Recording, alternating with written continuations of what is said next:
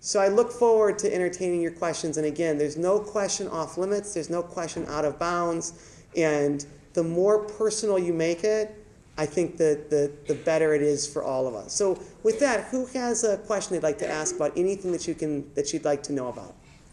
And if you could do me a favor, if you could say your name as well as if you're an admitted student or if you are a current student,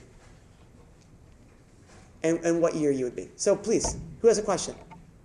This is always very dramatic because you always ask for questions and you have no clue if anyone raises their hand or has any. So it always has this incredible high drama that kind of like comes with it.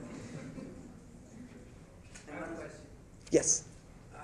Professor Fisher. Yes. Not a student. Sure. Somebody had to break the ice. Yeah. Indeed. How do you think you're going to get along with the other justices who are your brethren on the Michigan Supreme Court? Oh, you know what? I really like the other justices. It's a wonderful court. And I want to tell you, people really like each other. People really enjoy each other. And people really, it's a really great place to work. I have to say, there might be some differences of opinions, but people really like each other. It is a really great place to work. And it is an incredibly great place to be a part of. I would have to say that there is a level of camaraderie and collegiality that exists on the court that I truly, truly enjoy. So whether you might have a situation where people might sometimes disagree as to their interpretation of the law, that's why you have 7 people. But what I would tell you is that the conversation is wonderful. The conversation is robust. And most importantly, justices really like each other.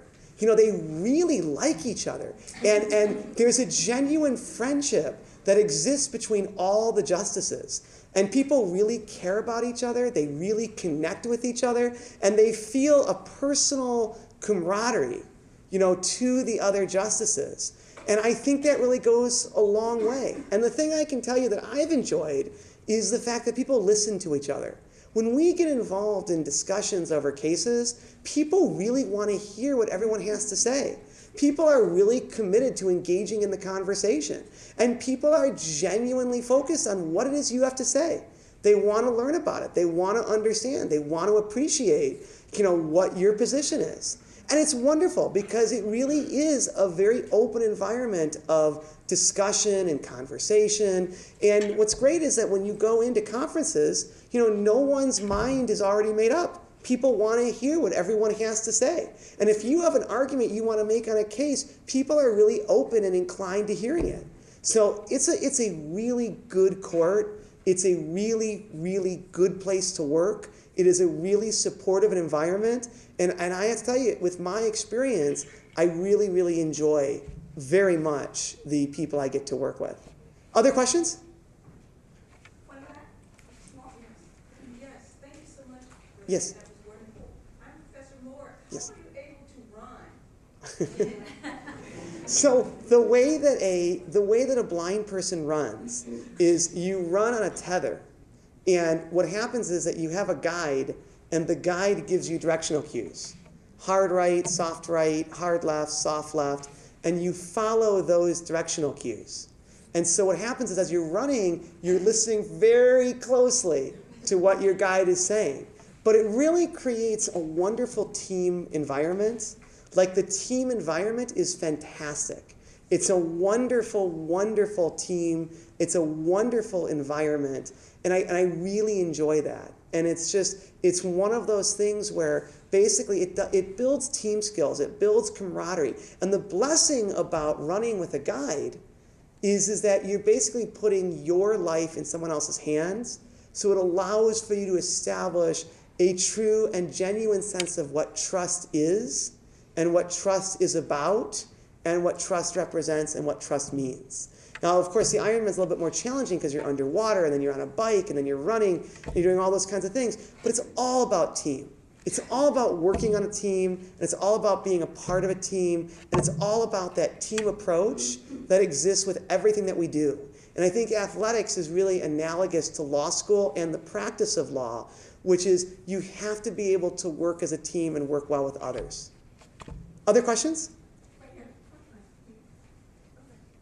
My name is Jack Snyder. I am a first-year law student, my second term. I wanted to know what made you want to make the switch from private practice, where you were with your father's firm, to being a judge. It's a great question, and it's a really good question. Why leave? I loved what I was doing as as an advocate.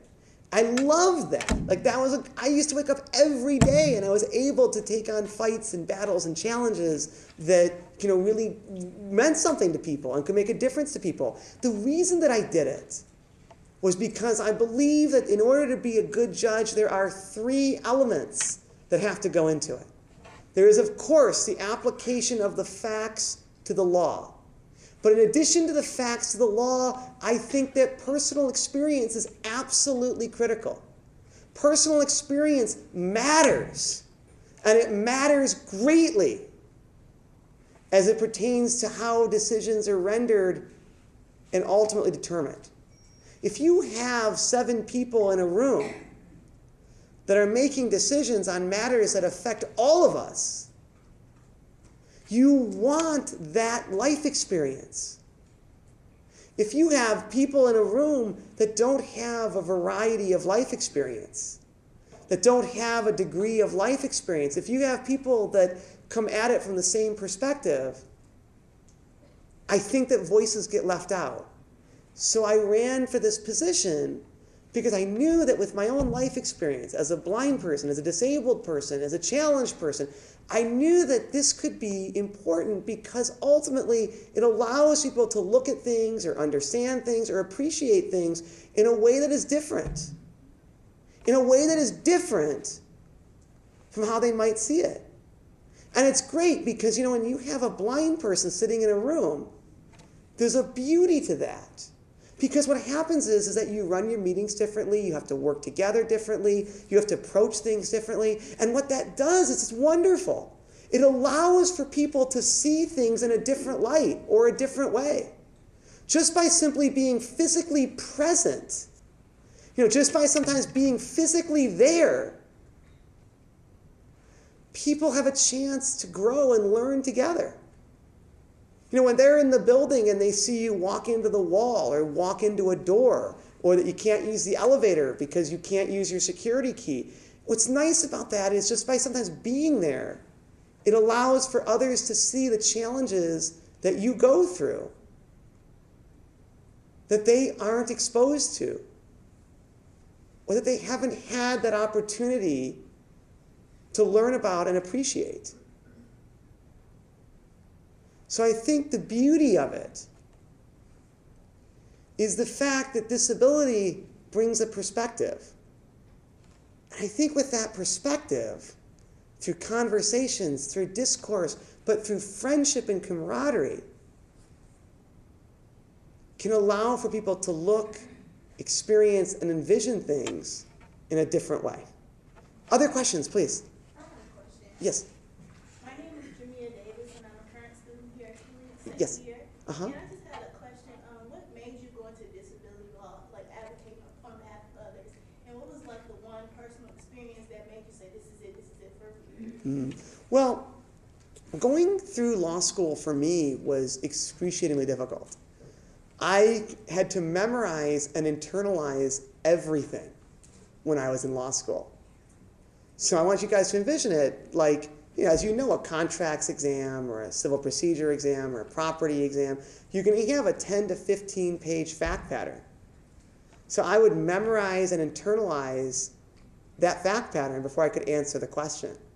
I'd have the fact pattern read to me 15 to 20 times, and I would memorize every word of it. And then I would dictate the answer to a scribe. Only after having memorized a 15, 20-page fact pattern. Now, the bar was even more difficult because the bar, you'd have a question. The essays were relatively straightforward. I had no issue with those because that's what I did in law school. But if you had a question on the bar that said one-page fact pattern, statements 1, 2, 3, 4, and 5, A was 1, 2, and 3, B was 2, 4, and 5, C was 2 and 5, D was 1, 2, and 3. You'd have to memorize the entire fact pattern, then statements 1 through 5, then A, B, C, D, E, and F. All that had to be memorized. Oh, thank you. So I think the answer to your question was that this was such a difficult struggle, but I wanted it so badly. You know, it was so difficult, but I wanted it so badly. And I wanted it so much that what happened was, as I was going through it, you know, I'm a very spiritual person. I prayed to the heavens, I prayed to God, and I said, look, if you give me the opportunity to graduate from law school and pass the bar, in answer to your question, I will dedicate myself to representing people with disabilities and special needs who otherwise don't have access to legal representation. And so I came back to Detroit after passing the Michigan bar, and a promise is a promise. Your word is your word. And we established our Public Services Division. And what our Public Services Division did was it represented people completely for free, without charge. And we took on cases that involved people with disabilities who otherwise had no other vehicle or any place to go. And we took the cases that were the most expensive, that were the most challenging, that were the most complicated. We took the cases that nobody else would take because we believed in it. I knew we had to do it. It was a just cause and a noble thing to do, and it's what the law allows for you to do. People would ask, you know, why didn't you fee shift? You have a right to fee shift in ADA, and I would never fee shift. And the reason was, I would spend hundreds of thousands of dollars, and my firm would, on each case. The costs were tremendous. Time was unbelievable. But I would never fee shift because I never wanted people to think that disability rights was not a civil right. Disability rights is a civil right. And I never wanted people to think that it was about money. I never wanted people to think that the reason we were fighting with the University of Michigan or Delta Airlines or the Detroit Department of Transportation was about money. I wanted them to understand what it meant and what it represented to the people that we were fighting for the services that we wanted to get, for the impact that we wanted to have, for the effect that we wanted to have. That's what the law is about. That's what the law gave me the chance to do. Now, the reason I work so hard and the reason that I spend 15 hours a day working and never stopping and do it 7 days is because I believe that I was blessed with a really great gift. There are usually two situations that people can find themselves in life. This is a complete oversimplification, but I believe that this does tend to happen. You can have situation A, where a person goes through life and they know hardship and challenge and tragedy and struggle and difficulty and discrimination. You can have person B, who goes through life, who doesn't know these hardships or challenges or difficulties. Gets to live a life that's a little easier, a little bit more of privilege, and has been divorced from those kind of difficulties, those kind of hardships, that kind of pain or challenge. But the reason I work hard and the reason I became an attorney was because I determined that I could do both. That I was able to understand and appreciate challenge and difficulty through my disability. But then, because of the family I was born into and the resources that we had, I was able to actually do something about it. So you could experience injustice and discrimination and challenge and pain, but then you had the ability to do something. You had the resources to do something. You had the opportunity to do something. That's why I became an attorney. And that's how we did the work that we did. Was because we had the experiences, but at the same time, I also had the ability through resources to stand up and do something that could enhance or make a difference in the lives of people. Other questions, please.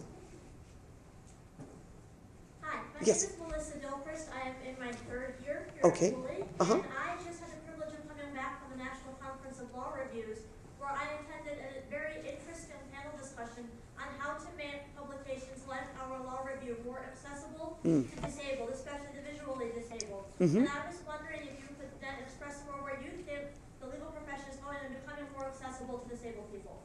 Well, I think that's a great question. I think that, I think that's a wonderful thing. I think technology is the great equalizer. Technology is a wonderful equalizer. Technology can allow for great things to happen. And I think that if you just continue doing what you're doing, if most people have technology that can read to them, or they have readers that can read to them. And I think that what's great is these kind of publications and these kind of memoranda and these kinds of things are becoming more accessible. Technology has created a world that is different from the world that we knew when I was first born. There is no limitations. We can do anything and experience anything. We can rise to anything. We can approach anything. We can do anything.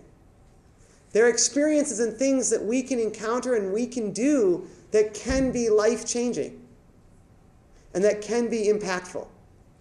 And ultimately, through those publications and through that accessibility, you're allowing more people to enter that circle and be a part of what you are doing. Other questions, please? Gary Rasmussen. Yes. First term, actually, contracts class here in about 20 minutes. Okay. I was going to say it's a truly inspirational story. Congratulations on your election, Justice Bernstein. Awesome job. I just want to know how your faith in God shapes your interpretation of the law and how it applies to people. Oh, that's a great question. That's a wonderful, wonderful question. I really think that at the end of the day, what you always have to come back to is people. This is all about people. The law has to make sense. There are two things about the law that I think are critical. Number one, you always have to think about people and the impact and the effect on people. And number two, the law is not as complicated as we make it out to be. There is a fundamental appreciation and awareness and understanding of fairness. You can overcomplicate it and you can write about it and you can do all these things with it. But at the end of the day, there is, without question, a fundamental notion of fairness. People know what is just and people know what is right in just about all cases. And if you attempt to be guided by what is fair, if you attempt to be guided by what is just, and if you attempt to be guided by what is right, you can usually see your way through. I think from a spiritual context and from a spiritual sense, no matter what religion you subscribe to, I think the way that you can appreciate it and understand it is if you look at it based off of mission. If I were to go through life as a blind person who was then struck down by a cyclist after learning to run and be athletic, and who found athletics as a great joy and a most beautiful thing, and then to be struck down and have to live in chronic pain, if I was to go through life and just simply say, this is incredibly unfair, this is incredibly unjust, this is just simply not right, it would be a very difficult and painful life to live. It would be a very embittered life to live.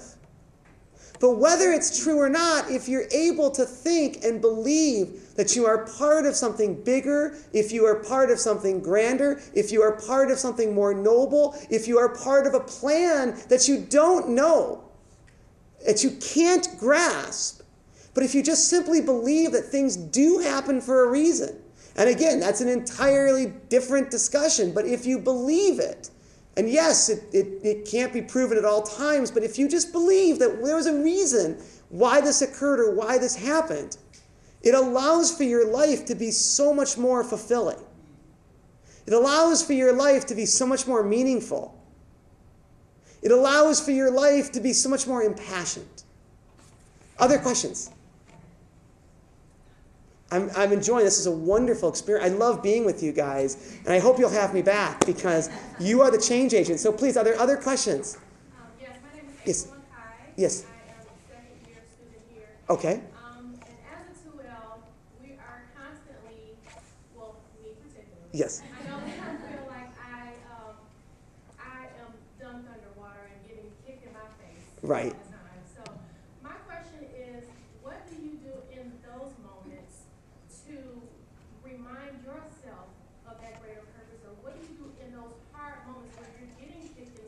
to even get yourself to a point where you can pray and ask God for help? So let me answer the question by saying this. When I was at 2L at Northwestern, it was in 1998, there was 100% job placement because the economy was booming.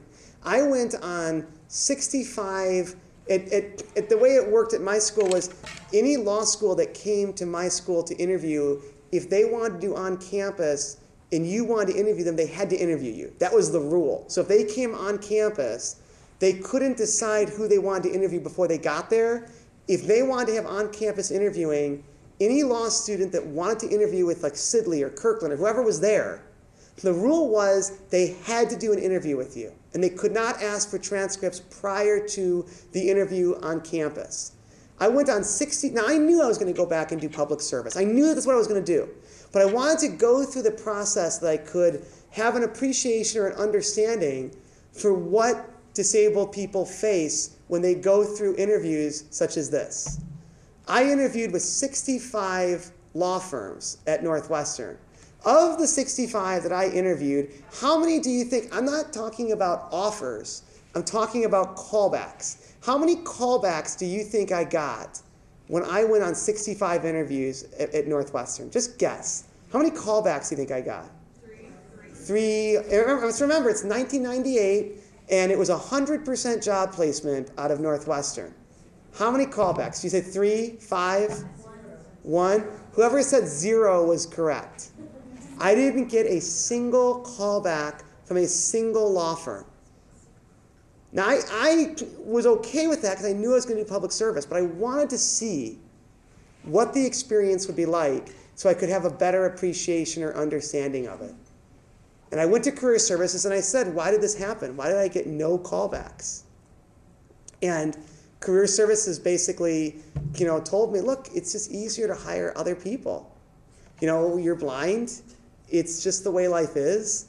If they want to hire you, it's a lot more work for them. And so as a result, they just move on to the next. And I think at the end of the day, you just have to realize that, okay, so I wasn't meant to do that. I wasn't meant to go in that direction. And that maybe that gave me a better understanding and a better appreciation for the people that do have to go through that and do have to experience that and do have to go and do that. I mean, ultimately, life is about experiences. The more experience you have, the better an attorney you're going to be. It's just that simple. The better you're going to be if you have personal experience. No matter how hard or difficult or challenging they are, the more difficult or the more challenging they are, the better your experiences are going to be. The better off you're going to be. The better you're going to be able to represent and understand and appreciate your clients. The better it's going to make you. That's the blessing of it. I don't think I would be as good a judge if I hadn't gone through this. I don't think I'd be as good a judge if I didn't spend 10 weeks in a hospital. I don't think I would be as good a judge if I hadn't had to fight every day to stay in school. I don't think I'd be as good a judge if I haven't had to face the things I had to go through. Because you're compassionate, you're understanding, you're able to relate to people, you're able to appreciate people, you're able to work with people, and you're able to connect with people in a more profound way. Other questions? Hi, my Yes. name is Marcia Clark. I Yes. voted for you. Oh, well, thank you. Thank you. I appreciate it. It was a tough race. I'm in my first year, and the question I have is, when you started on your law school journey, did you ever experience a lack of support or moral support or physical support, from those closest to you? It's a wonderful question. It's a wonderful question. I was very blessed because I came from, a very supportive background and a very supportive place. And I think that's an absolutely critical thing. And I always knew I was going to be a lawyer, and I was blessed to have those opportunities and blessed to have those experiences. I was blessed to have that. But I think, though, that, I think that the biggest, I'm just going to tell you what I think the biggest challenge to civil rights in terms of young attorneys and having more attorneys who do this kind of work is the LSAT. I think that the LSAT, is by far one of the greatest encumbrances to our future justice system, our future attorneys, and our future civil rights. A, B, C, D, E, and F go into a restaurant. If A is seated next to C, and B is seated next to D, where is A in relation to E and F? Now, I just made that up, but here's the thing. Here's the thing. If you look at the LSAT, it actually says that you are required to diagram in the space provided. It actually says it. There's a space. It says, in the space provided, you're required to draw a diagram in order to answer the question. So the challenge with the LSAT, and why it is so incredibly problematic, is because it is blatantly discriminatory. And the reason for that is, even if you give the exam in Braille, even if you give the exam on tape, even if I had 8 years to take the exam, it wouldn't matter because it's a visual bias. How do you ask a blind person to draw a picture or do a diagram? You can't do it. And so what happens is that so many people with disabilities, especially blindness, self-select out of law school. Because if they weren't from a family of lawyers, you'd sit down and take this exam and you would say, well, I can't do this. And if this is what is required of me when I go to law school, I don't really have a chance to do well in school. I don't have a chance to make it. I'm not going to be able to succeed, so I guess I just shouldn't bother. And I have to be honest with you. It's a really big issue. And it's a sad issue. I was at Harvard speaking to them on this very same topic because it's such a huge issue to the disabled community. And I'm just gonna say it out loud. I think the American Bar Association has done our profession a great injustice. I'm going to explain to you why. The ABA is good for they're good for two great things.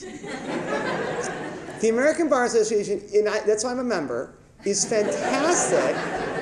They get you the greatest hotel discounts that you will ever come across. So if you're looking for a really great hotel discount, your ABA membership gets a great discount. And they do give car rentals, which, I really don't get to benefit from, but they do give great car rental ships. Outside of that, they are very, very ineffective. And the reason that I have such an issue with the ABA, in fact, I had to back off this case, which was really hard for me because now I'm a judge, I couldn't do it, so I had to leave the case.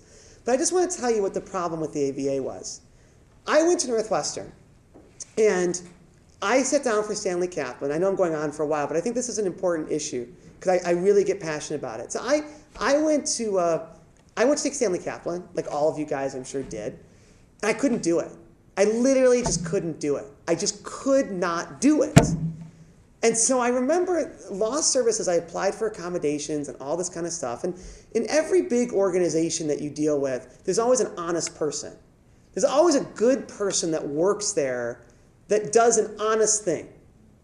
And a gentleman by the name of Tom Ruck, who was like a test administrator for LSAC, sent me a letter. And I said, I'm applying, the LSAT is just difficult for me. I can't figure out why I can't do this and that. And so he sent a letter, and basically I was asking for all these accommodations, and he sent a letter. And he said, look, we would suggest as a test administrator that you ask for an LSAT, that you get a waiver to the LSAT, because of your disability and because of the requirements of accommodations you would need and because of all these various issues, this is not going to be a predictive exam for you. I mean, well, it makes sense. You have to draw a picture. I mean, it's not like we're talking about rocket science. So then what happened, though, was I went to Northwestern and I said, look, law services sent me this letter, and they said that this would not be a predictive exam, and if we could do a different admissions process. So what Northwestern did was a wonderful dean. They said, well, They said, so here's what we're going to do.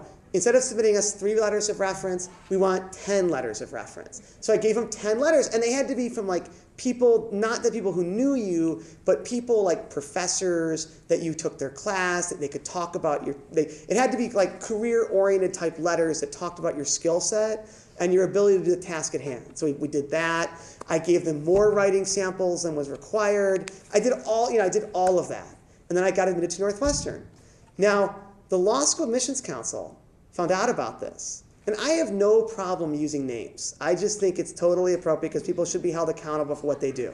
So, and I have no problem with it. I just don't have I really don't have any issues. So there's a lady by the name of Joan Van Tol who works, Joan, and her last name is Van Tol. I just want to be very clear. I just want to make sure that you know the name, and it's not Van Tol. First name, Joan Van Tol. She's general counsel, and I have no problem saying this, no problem, because I think people should be called out for their behavior. And so she was the attorney for the Law School Admissions Council, and she really embarked on what could only be described as a very unethical path. And I'm hoping that she'll sue me one day, because I would really, really love it if she did. I would really love it. I'm hoping that she would. But she can't, because she knows it. She actually taught like a class, if you look at it, as a class, and it was actually titled How to Deny Accommodations on the LSAT. Like that was a seminar that was actually titled How to Deny Accommodations on the LSAT. And so basically, and I just want to say one quick thing about the LSAT. So the Law School Admissions Council, which administers the LSAT, okay, has been sued twice by the United States Department of Justice. As you guys remember, when you went through your application process, do you remember you had to probably submit everything to LSAC, then LSAC submits to the law school? So their website was inaccessible for blind users, and they absolutely refused to make their website accessible. They just wouldn't do it. The US Department of Justice had to be brought in to force them to simply make their website accessible. That's outrageous. The second thing is they got sued again by the Department of Justice because they would not provide reasonable accommodations to people with disabilities, and the Department of Justice had to yet again intervene on behalf of this matter to make sure that people with disabilities were offered reasonable accommodations. I mean, just craziness. But what happened was that the Law School Admissions Council, the ABA has one power.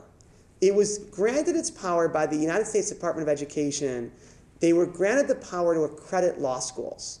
So I don't know why they were given this, but the Department of Education gave it to the American Bar Association, and the ABA can accredit schools.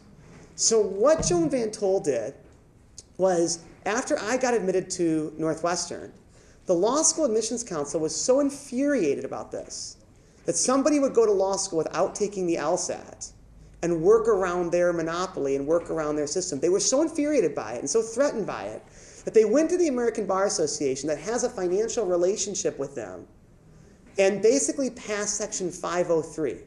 What Section 503 says that if any law school were to ever waive the LSAT requirement, such as Northwestern, they would immediately be stripped of their accreditation by the American Bar Association, so as to preserve and protect their monopoly. And so basically, I was waiting because I couldn't do anything about it. And Northwestern told me, they said, we're very saddened by this because we wanted to be more diverse, we wanted to have more disabled people, we wanted to do all these kinds of things. But look, as you guys know, what governs a law school? A law school's priorities are always going to be governed by U.S. News and World Report. Everyone can argue about it and say different, but we know that's the case. If U.S. News and World Report, if you fall in the rankings, you know that your donors are going to get mad, you know that your alumnus are going to get mad, you know everyone's going to get mad, it's a whole big thing. So what's going to happen is that for the deans, they just say, look, if a blind person takes the exam, even though it's unfair, we don't want him here because it's going to lower the mean LSAT. So basically what happened was that I sued the American Bar Association.